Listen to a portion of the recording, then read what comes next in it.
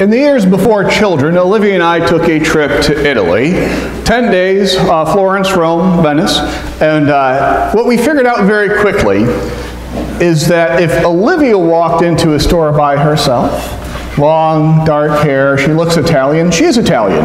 And they would greet her in Italian, and she'd greet them back in Italian. It was like, ah, family! And it was like, embrace here! You know? And then she'd explain, well, you know, I'm not actually from Italy, but my family are from this part of Italy. And everyone is loving each other, and it was great. She walked in, she loved going to the stores because she was embraced. When I would walk in the store by myself, I'm not quite sure what gave it away.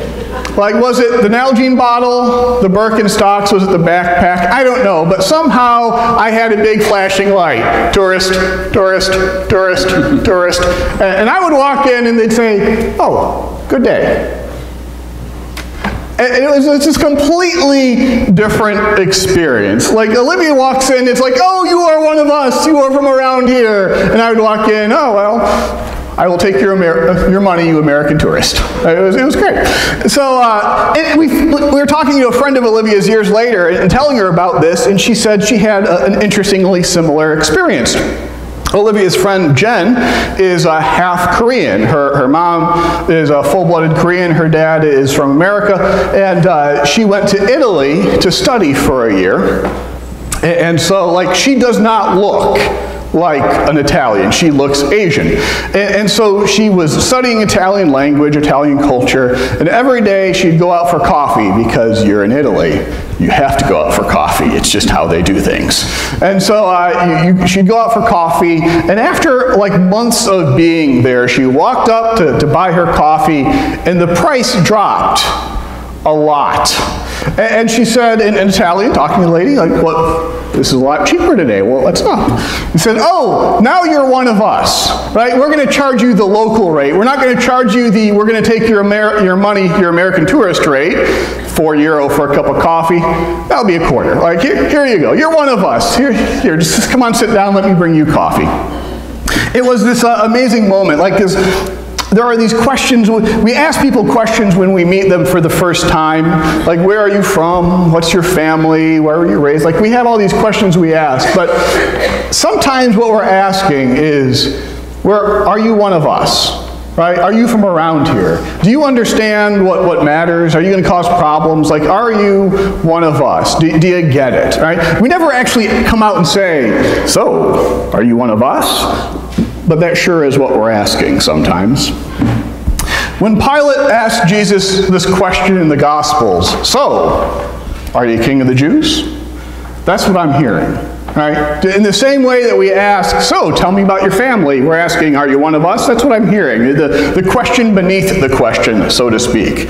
Pilate is asking, are you one of us? Are you from around here? Tell me about yourself. To understand what's going on here, we need to take a detour and understand a bit about Pilate. Pilate is the prefect, or the sort of the governor of Judea, the Judean province in Rome.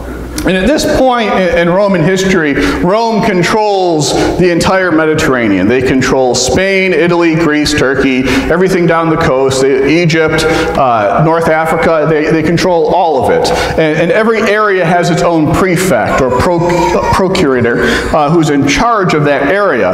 And there are the important parts of the empire. Rome, like in charge of the capital. There's Greece, sort of the cultural center. There's Egypt, which is the breadbasket, the Nile feeding the entire empire.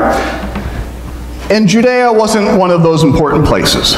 Right? This is the proverbial case of big fish, little pond. Like, Pilate is a very big fish. He's in charge of a very small pond. Like, no one really cares about Judea. Like, it's a trading path, it's a trade route, but it's not one of the important areas of the Roman Empire. And so he is trying to, like, and we know that he wants to aspire to get back to Rome where the action is, because here's how Rome works when it comes to citizenship. You were either a patrician, descended from the fathers of Rome.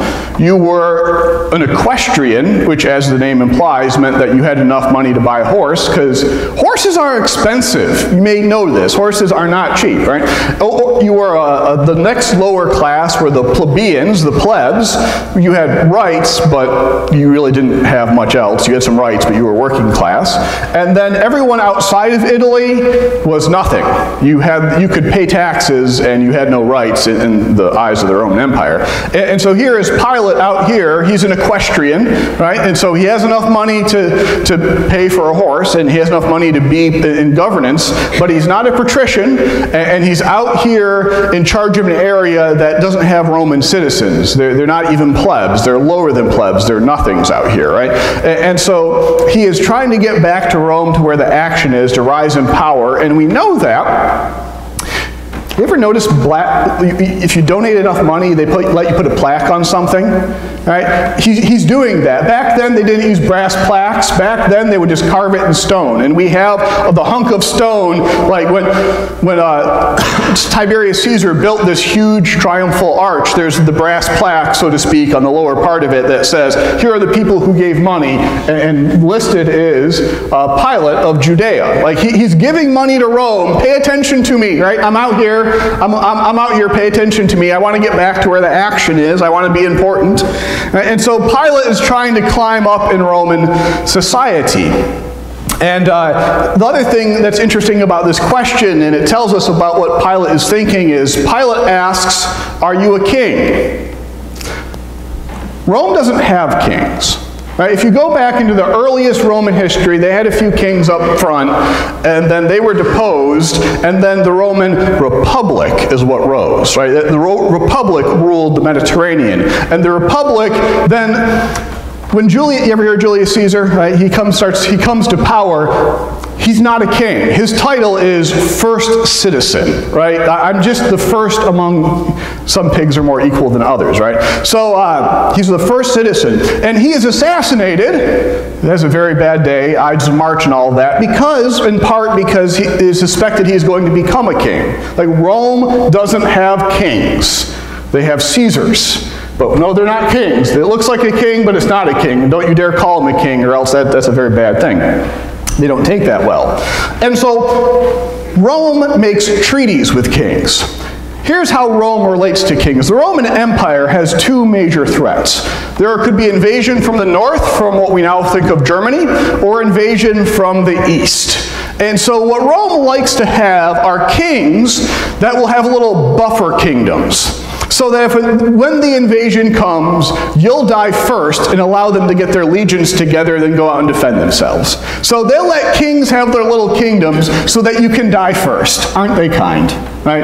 And so they have buffer states up to the north against the German invasions, which eventually is what takes down Rome a few centuries later. But they don't have any buffer states to the east. Right? And to the east, the Assyrian Empire, the Babylonian Empire, the Persian Empire, there are some of the greatest empires in the world have come out of the east. And if anyone's going to come and cause Rome some problems, they expect it from over there, right, to the east. And so when Jesus steps up in front of Pilate, and Pilate is told that this guy is being called King of the Jews, and he says, well, are you king? What do you think he's thinking? Right? He doesn't say, are you a criminal? Right? Did you cause trouble? He's saying, are you a king? Do you have what we would now call a constituency? Right? Do you want to play? Do you deal? You want to become a client kingdom? You want to be a buffer for the Empire of Rome? Pilate's trying to put something together, right? Are you a king? He's asking, are you one of us? The people will look at it like this. Are you from around here? You do understand how the game is played, Jesus? We'll give you power. We'll make a deal with you. If you'll be king of the Jews over here and protect Rome's eastern flank, maybe we can work something out. That's what I hear when I hear Pilate ask, are you king of the Jews? Jesus hears this question, and he asks his own question in response, you being put up to this? Right?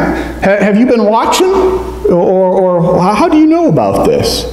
And Pilate responds, and he responds with a bit of heat. No, no, no, I'm not a Jew. And if that sounds racist, it is. Right? Don't get me confused with one of those Jews. I'm Roman. Right? I'm an equestrian. I'm a big fish here. This is where, for me, this locks it in that this is what's going on. He refuses. No, I'm not. I can't be a Jew. I want you to be king of the Jews, but I'm not. That's not me. Right?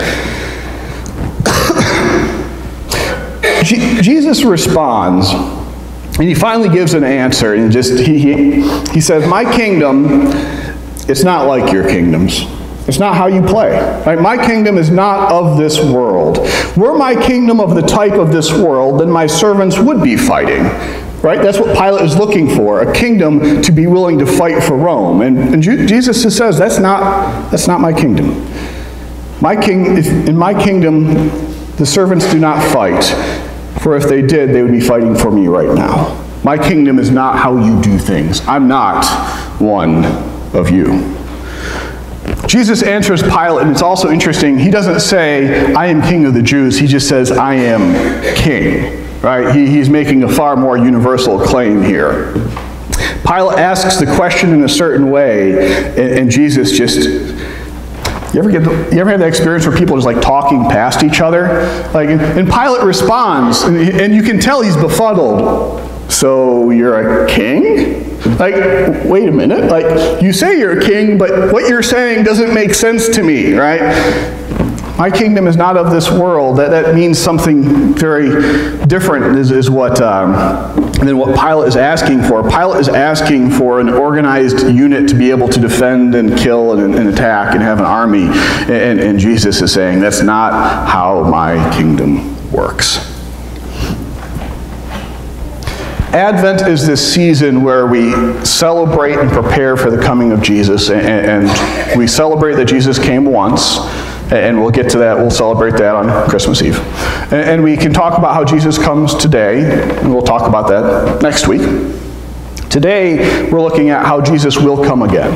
Right? Jesus will come again, and that is what we're grappling with. When we say that Jesus comes again, what type of kingdom does he bring? It is not the type of kingdom that Pilate was familiar with. And what Pilate is familiar with is a kingdom, an empire, a nation that is worried about status and class and forced by violence, where we need to defend us against them. So we need to maintain an army and have buffer states so that we can make sure that they are under control so that we can be in power. Right? That's not the type of kingdom that Jesus is going to bring. When God's will is done on earth as it is when God's will is done on earth as it is in heaven, what that's going to look like in the kingdom of God is all have plenty to eat and good work to do. When the community is healthy and embraces all people, when debts are forgiven, land is respected and healed, and citizenship in this kingdom, in the kingdom of God, is freely available for all who choose it. Right, what's the citizenship test for God's kingdom? Simple. Jesus is Lord. Done. Right? That's it. All you got to say, right? Jesus is Lord. That's how you become a citizen in the kingdom of God. And in that kingdom, there's no need for buffer states to worry about invasions from them. There's no worry about us. Are you one of us? Because everyone can become one of us, because all are welcome, and there's a place for everyone. And what this means is not just death is no more, but fear is no more. Because fear is so often rooted in fear of somebody else. And if you never have to be afraid of someone else in the kingdom that is to come, there is no fear. Right? I think that's one of the best parts of the promise of the coming kingdom. Not just that death is no more, but fear is no more. Fear itself passes away.